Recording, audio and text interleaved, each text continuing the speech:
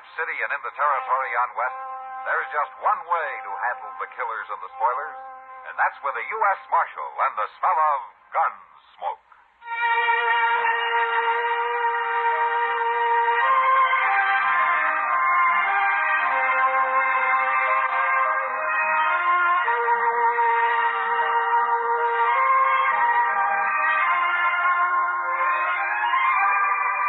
Gunsmoke, starring William Conrad. The story of the violence that moved west with young America. And the story of a man who moved with it. I'm that man. Matt Dillon, United States Marshal. The first man they look for and the last they want to meet. It's a chancy job, and it makes a man watchful. And a little lonely.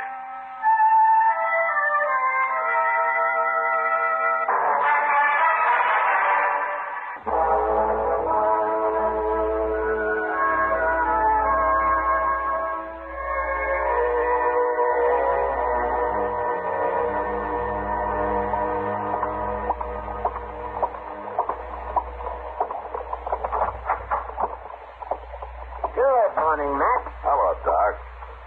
Yeah, you had breakfast yet? I'm waiting for Chester to get back from the depot. Somebody told him there was a telegram down there for me.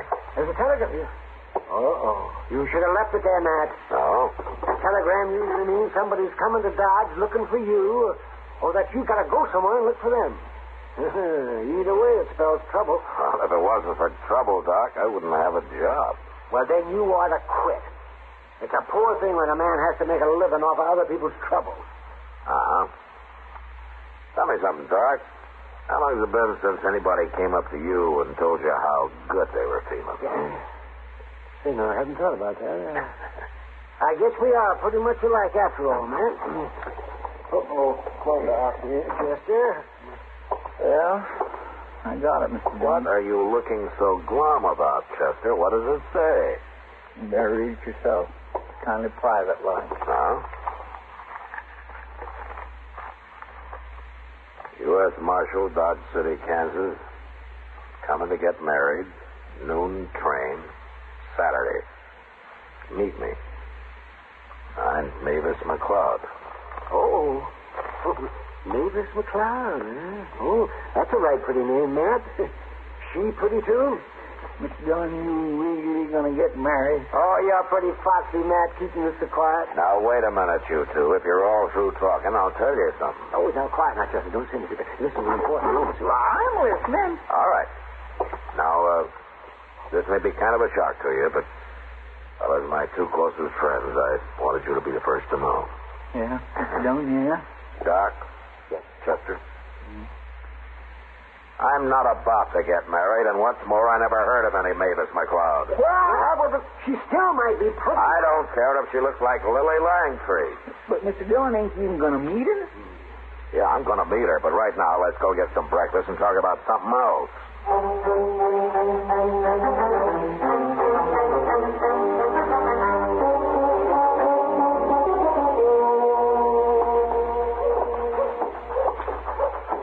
Look here, Mr. Dillon. Straight up noon, and there comes old train right on time. Yeah? I mean, it's troubling you, ain't it? No, Chester. I think trains should run on time. Chester, that's what I mean. Hey, look. Look at there. This kitty going into people there, see? Chester.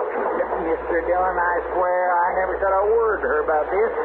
She's probably expecting some mail or packages or something. Anyway, she never seen this. Say, how are we going to tell Mavis McCloud from anybody else? I don't know. Look, there's a girl. Would that be her, do you think? Would that be her? Chester, I told you I never even heard of her. How would I know what she looks like? Well, that little girl's right pretty, Mr. Dillon. And she's the only female lady there. Okay, let's go ask her then. I'd judge her to be about 18, wouldn't you? Yeah, about that. I'd say she's pretty nice. She is pretty. Excuse me, miss. Yes? I'm Matt Dillon. Oh, maybe you can help me. Oh, maybe. I'm looking for the U.S. Marshal here. Do you know him? Well, I'm the marshal, ma'am. Oh, you are? Then you got my telegram. I did. Oh, that's right. You didn't have my name on it, did you? Of course not. How would I know your name? Oh. Oh, my goodness. Well, you didn't think I was coming to marry you, did you? Well, Oh, how awful. I mean, how awful for you. I'm still a little confused. This is Chester Pratt. Mavis McCloud. How do you do, Chester? Well, I'm proud to know you, ma'am. Yes, miss. Oh, I'm so sorry, Marshal Dillon. I guess I should have explained more in the telegram. Oh, that's all right. Who did you come here to marry? Well, I don't know. You don't know? Well, not yet. I just got here. You two are the only men I've met. Chester. Yes, sir. Go over to the depot there and see if you can find Kitty, will you? Yes, sir. I sure will. Mavis, how old are you? I'll be 19 in December. No? Oh, where are you from? I won't tell you. Well, why not? Because it isn't polite for a gentleman to ask a lady so many personal questions.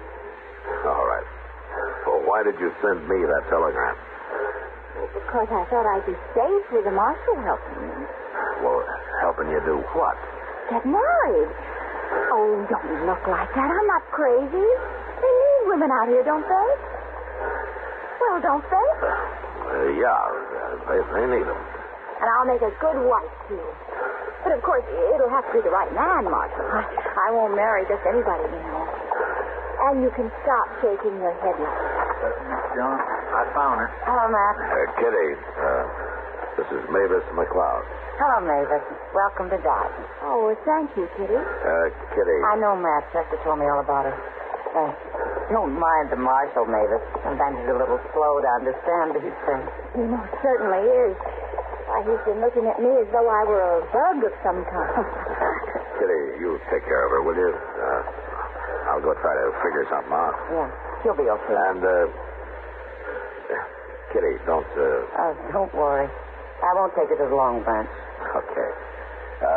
You let me know if you need anything, Mavis. Besides the husband, I mean.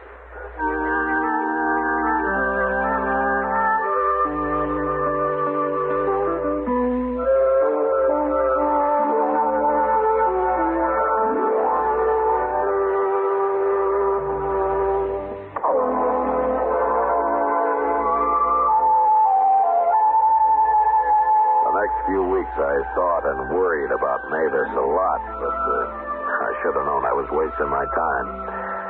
She met a young fellow called Barney Wales, and 3 days later they got married. Kitty called it love at first sight, but anyway, I knew Barney, and he was a sober, hard-working cowboy who'd started a little spread of his own not far from Dodge. It was a good match, but it looked like they were going to make out fine. At least I thought so. Until one day when I was sitting in my office trying to keep cool. I'm looking for Marshal Dillon. That's him, sitting right there. Come on in, mister. My name's Lou Staley, Marshal. What can I do for you, Mr. Staley?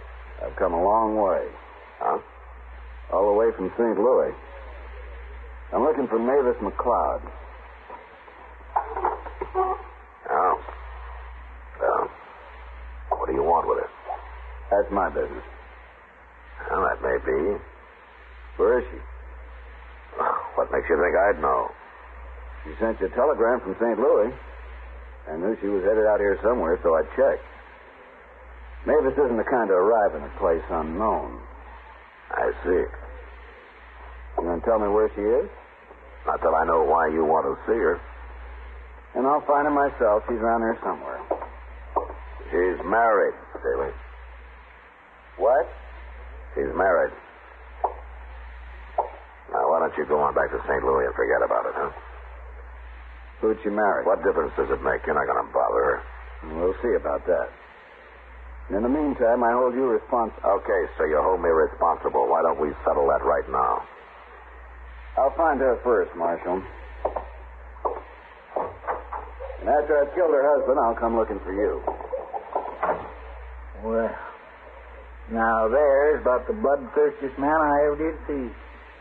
I declare he's going to kill everybody. He might try it, Chester. I think I better ride out and talk to Barney Wales. Oh, sure, not today, you ain't. What? Well, Barney and Mavis is in town today. I seen them over at the Dodge House this morning. They're staying the night there. I'll go find them there before Lou Staley does.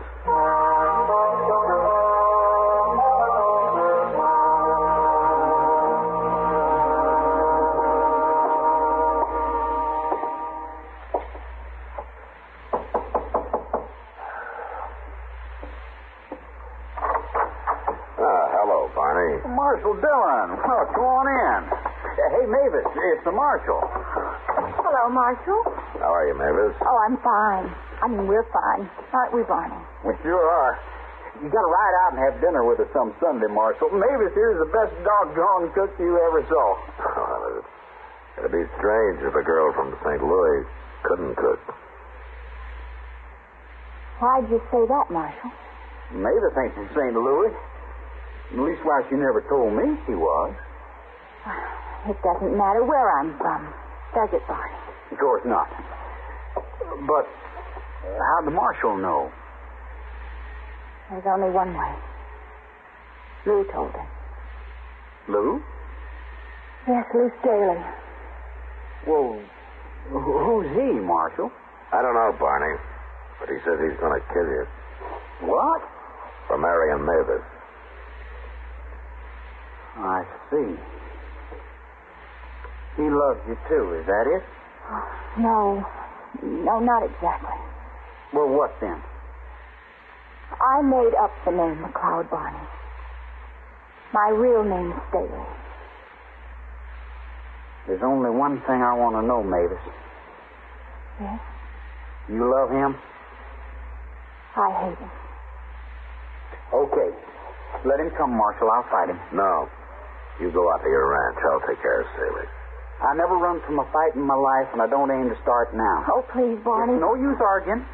If this Staley's looking for me, he can find me.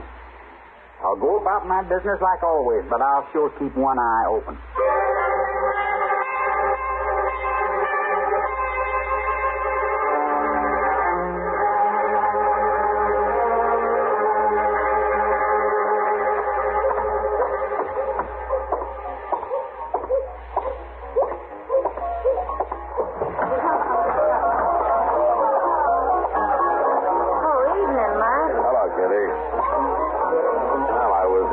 Chester earlier. Huh?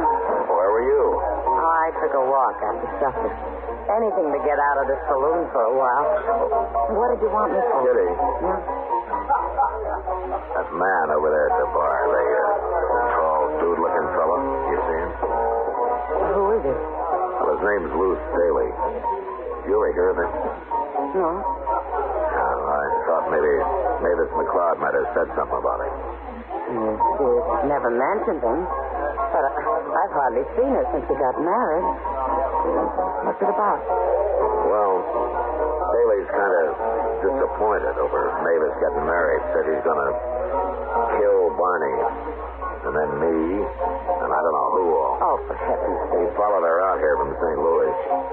So that's it. Jealous lover. No. Mavis' real name is Staley. What? Yeah. Well, I guess Mavis kind of fooled all of us. I can understand Staley wanting to kill Barney. Now, that's not my business how Mavis messes up her life or anybody else's, but murder's wrong, Kitty, no matter what the cause, it's wrong. Matt, look. Yeah, I see her. She's seen us, too. Hello, Marshal. Kitty? You shouldn't be in here, Mavis. I know, Kitty, but I had to come. Where's Barney? He's talking business with some cattle buyers over at the Dodge House. He doesn't know I'm here. This is no place for you, you know. Well, it's good enough for Kitty, isn't it? Why own the place? I've explained all that to you. Well, I didn't come here for fun. I ran into Chester out in the plaza, and he told me I'd find Lou Staley here. I've got to talk to him. It probably won't do any good, but I've got to try. Well, he's over there at the bar. I know, I saw him. But I didn't dare walk up to the bar, and not with all those men watching. Okay, Mavis, I'll get him. No, I guess I won't have to. I knew I'd find you sooner or later, Mavis. I want to talk to you, Lou. It's too late for talk. I told you what I'd do, and I'm going to do it. Lou, I want to talk to you alone. You can go out back, Mavis. Door's right over there. Nobody will bother you outside. Come on, Lou. Won't do any good, Mavis. You know it won't.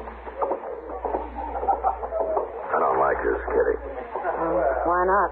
Talking's better than fighting, isn't it? Talking isn't going to stop him. Now, there's something wrong about him. Sort of like he can't hear or see anything but himself. Like he's all alone in the world. Well, any man in love acts like that now. Maybe, but if I didn't think he'd just keep coming back, I'd tie him up and throw him on a train for back east. Well, I wish you'd do something. Matt.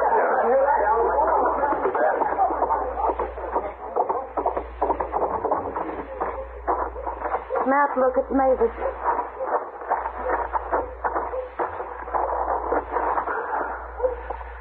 Mavis. Did it kill her? No, she's still alive. Well, you go after Staley, Matt. I'll take care of her. I'll get Staley, Kitty. And I'm going to carry Mavis over to Doc's first. Hey, you better come along.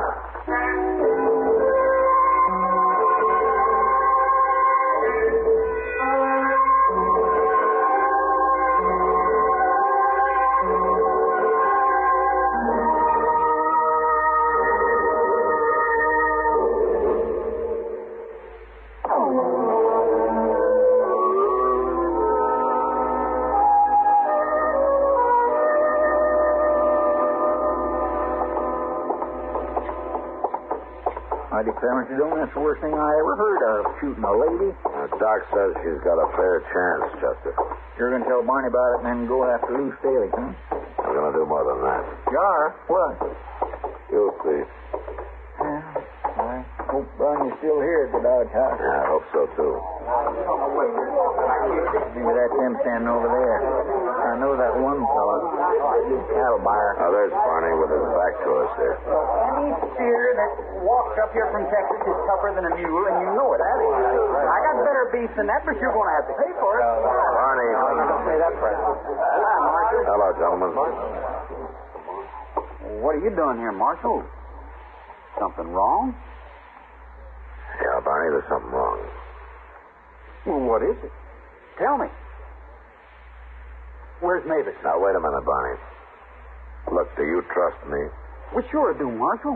Of course. Why shouldn't I? Well, there's no reason, but I just want you to think about it when you wake up. All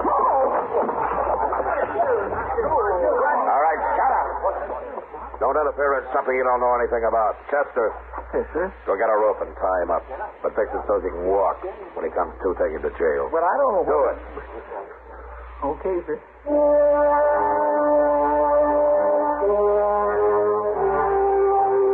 I warned the cattle buyers there not to say a word to anybody about Barney, and then I went out looking for Lou Staley. I tried every saloon and gambling house in Dodge, and I finally gave up. Went over to the jail and got Chester. It was past midnight when we entered the Dodge house once more. Had a talk with the clerk, and went up to Barney and Mavis' room. You reckon Staley's run off, Mr. Jones? No, he won't run till he does what he came here to do.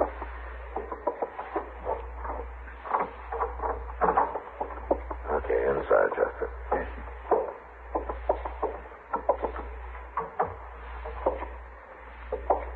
sir. You stand over there, Chester, so you'll be behind the door when it opens. Staley's sure going to be surprised if he does come here, ain't he? Unless that clerk downstairs bungles it. On my land, all he's got to do is say, Barney come in a while ago and went upstairs. Well, it sounds easy, Chester, but he might get scared and say anything.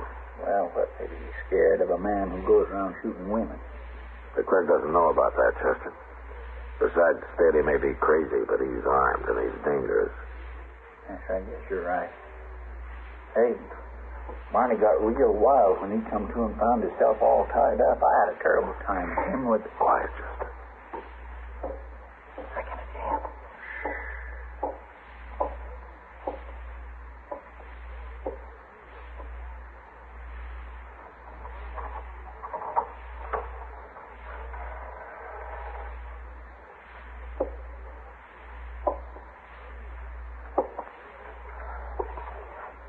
right, Barney, you coward. Where are you? Hold it right there, Staley.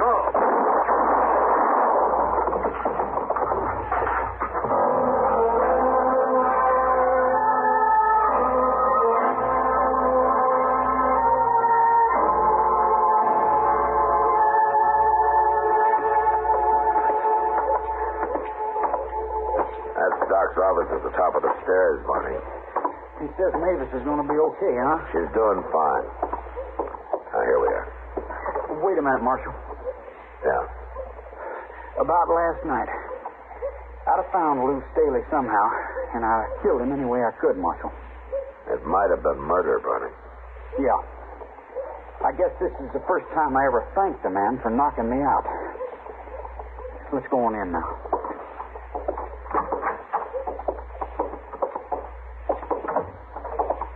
Hello, Matt.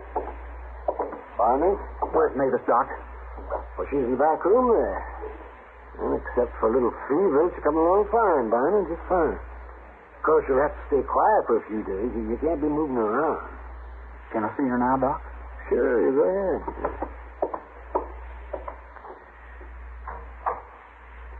Matt, Mavis told me about the shooting. You know what happened? What, Doc? She tried to take Staley's gun away from him, that's what. They were fighting over it, and it went off. He didn't try to kill her at all. You know, it's funny about Staley. What? Most men would have tried to kill a wife that ran off and married somebody else. A wife? Yeah. Is that so? Oh, you don't. And Mavis seems like such a nice girl. Well, you never know, Doc. Marshal Dillon? Yeah. Mavis would like to see you. Okay.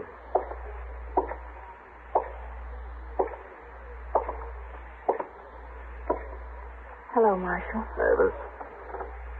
There's something I want to tell you, Marshal. Okay. Barney already knows. I told him yesterday after you left. Go on. Well, it's about Lou. I know what you think. But I've known him all my life, Marshal. And Lou was crazy. There was something wrong with him. I guess I was ashamed of it, or I'd have told everybody sooner. Especially Barney. You're not responsible for his being crazy. No, wait. Lou always did say he'd kill any man I married. That's why I ran away. Mavis, you were asking an awful lot of a husband, crazy or not. Marshal, Lou Staley wasn't my husband. He was my brother. What? You know, Mavis, you've been nothing but trouble to me ever since I got that telegram. And I don't ever want to see you again. Unless it's across your dining room table some Sunday.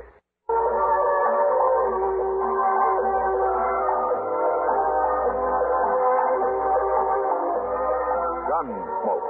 Produced and directed in Hollywood by Norman McDonald, stars William Conrad as Matt Dillon, U.S. Marshal. The story was specially written for Gunsmoke by John Meston. Featured in the cast were Harry Bartell, Barbara Eiler, and Sam Edwards. Farley Bear is Chester, Howard McNear is Doc, and Georgia Ellis is Kitty.